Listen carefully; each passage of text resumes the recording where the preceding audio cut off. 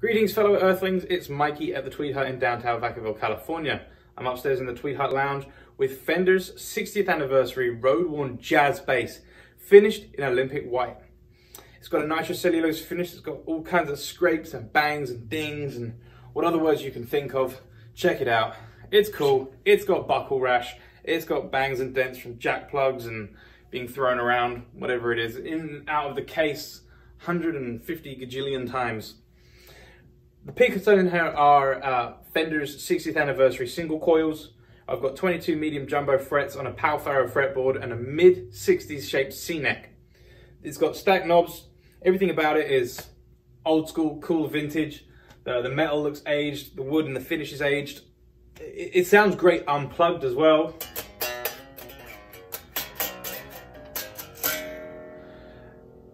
But I'm going to plug it in and we're going to see how it sounds when you really turn it up.